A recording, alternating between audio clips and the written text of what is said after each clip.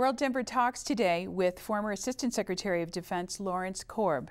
Dr. Korb is an expert on the defense budget and is a senior fellow with the Center for American Progress in Washington, D.C. Welcome back to Denver, Dr. Korb. Nice to be back again.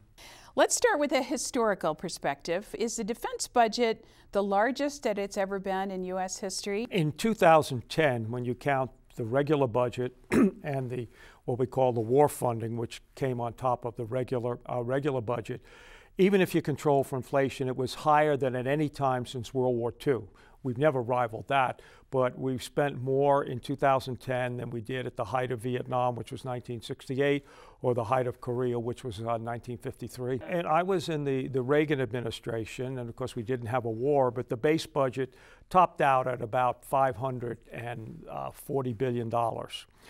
If you look at the base budget in 2010, exclusive of the war funding, again, controlling inflation, was about $550. What about that separate war budget? The direct costs of the wars in Iraq and Afghanistan are approaching $2 trillion. But that's the direct cost. Now, the indirect costs, for example, veterans benefits, the fact that you had to borrow money in order to, to fight them, because these were the first significant conflicts in our history where we've never not raised taxes to pay for them. In fact, we cut taxes, so you basically had to borrow the money to fight the wars, and the bill will continue to come due for generations to come as those young men and young women who were physically, mentally wounded there continue to need our care. And what about a global perspective? Has the U.S. always been the largest spender on defense? Well, in fact, if you go back and you take a look at in the turn of the century, this century, the United States accounted for 1/3 of the world's military expenditures, 1/3 of the world's gross domestic product. By 2010, we were half the world's military expenditures, but only 20% of the world's economic output.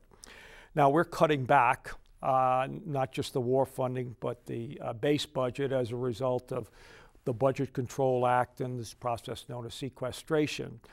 Basically, that will bring us back to, quote unquote, only 40% of the world's military expenditures. During the Cold War, it was very hard to figure out the real cost of the Soviet budget because they had a command economy and everything, but it was they probably were spending a little bit more on defense than we were during the Cold War. And one of the reasons was President Eisenhower decided that we did not want to match them dollar for dollar or tank for tank, but you would prevail in the Cold War with a more vibrant economy. And what happened is the Soviets strangled their economy by devoting so much of their capital, both fiscal and brain capital, to the so-called Cold War. One of your jobs along the way at Defense Department was to negotiate for other countries to pay their fair share. We have bases, for example, a lot of bases in Europe, Japan, Korea. And what I would do is tell those countries that they ought to help us defer the cost of keeping those men and women there. I mean, we all experience terrorism. I mean, all of our airports and, all of our citizens need to be protected. Why shouldn't other countries pay a greater share of that burden? Well, I think if you take a look at the situation in Libya, we did. I mean, unlike Iraq, where we never really got UN authorization or support from our allies, we pretty much did that on ourselves. Some countries did contribute. It was really an American operation. But if you look at Libya, and I think President Obama, to his credit, said, wait a second, Gaddafi is horrible, we'd like him to go, but he's not as that direct a threat to us, is also a threat to you. And so in effect, what happened is the United States provided its capabilities, like it fired cruise missiles, it had drones to do intelligence, refueled the planes, particularly of our allies from France, Britain, and Italy. And that war to get rid of Gaddafi cost us about $1 billion. Cost us over $1 trillion to get rid of Saddam Hussein. So that's the way to go. And I think now as you take a look at Syria, I think President Obama is quite correctly saying, well, wait a second, this is not just an American concern. A lot of people should be concerned. And if you really want the good model about how to fight a war when you don't have an existential threat like the Soviet Union, the first President Bush in the first Gulf War. we got 250,000 troops from other nations. And those that didn't or couldn't because of their constitutions or political process couldn't send troops actually sent money. And if you take a look at Syria, we're not the only, we're providing non-lethal lethal aid. You've got a lot of the countries in the region, the Saudis, for example, are providing help to the rebels. And so, I mean, I think that's, and if we should decide that we want to get more involved militarily, I think we ought to get contributions. I mean, the French were the ones who created this mess when they set up Syria, you know, after World War I. National security is just not military power. It's also soft power or diplomatic power. And we've taken a look and we said, all right, let's take the money that the government spends on the Department of Defense, Homeland Security, and Development, or the State Department. Could we make some trade-offs there that would really enhance our security? Because, you see, the State Department and the Development doesn't have a constituency in this country. So it's very, very hard. And I think Secretary Gates was saying, you know, we ought to put more money into the state, because if state, for example, AID doesn't have enough people to do development in an area, and we have the military there, they'll do it. But where I disagree with him, and I pointed out in that article, he doesn't want to take it from defense. He just wants to add it on. I say, no, I've taken a look, and we've done this under the Bush administration, now under Obama. You tell us how much you want to spend on all three, and we will tell you how to spend it differently. Let me give you an example where I think, and it's not just, you know, a soft power.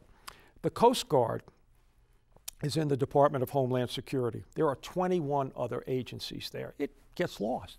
Its total budget is less than the Defense Department spends on one program called missile defense.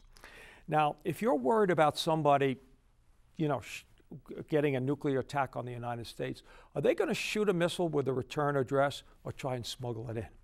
Unlikely to shoot it, because then you could retaliate with our 5,000 weapons, try and smuggle it in. That's the Coast Guard's job. But they're not getting the money. And how much more do you think the State Department and AID ought to be spending? Well, I think that the State Department should get at least $10 billion more than they have right now. And the real problem is, not only whatever they ask for gets cut, they should be even asking for more. And I think if you had a unified security budget, people couldn't say, well, let's, you know, get rid of this development aid, you know, it's wasted, or, you know, and it's very hard to measure, you know, the impact, either the impact of that. In 2001, in today's dollars, the base defense budget was $300 billion. By 2010, it was $700 and some billion. Well, that's a very big increase in a short period of time.